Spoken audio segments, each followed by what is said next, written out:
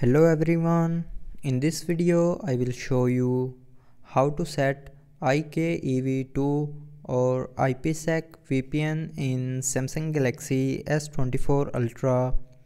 So before starting the video, don't forget to subscribe the channel and also press the bell icon. So first of all, open settings. Now in settings, click on connections. Now here in connections, scroll down to the end and click on more connection settings, and here click on VPN.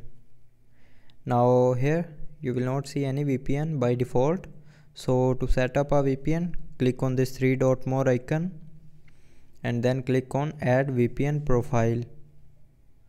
Now from here give a name to your VPN,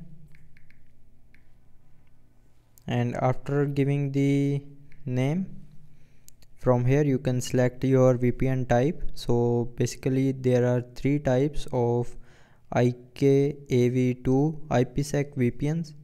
So just simply tap on a type to set and then enter the server address, and after entering the right server address, here scroll down and give a username to your VPN, and after giving the username, give a password, and after giving the password, click on save to save the VPN profile. And now you can see the IKEv2 IPSec VPN is set. So to connect the VPN, just simply tap on it and then here click on connect. So after a few seconds it will connect to the VPN. So that's how you can set up IKEv2 IPSec VPN in Samsung Galaxy S24 Ultra.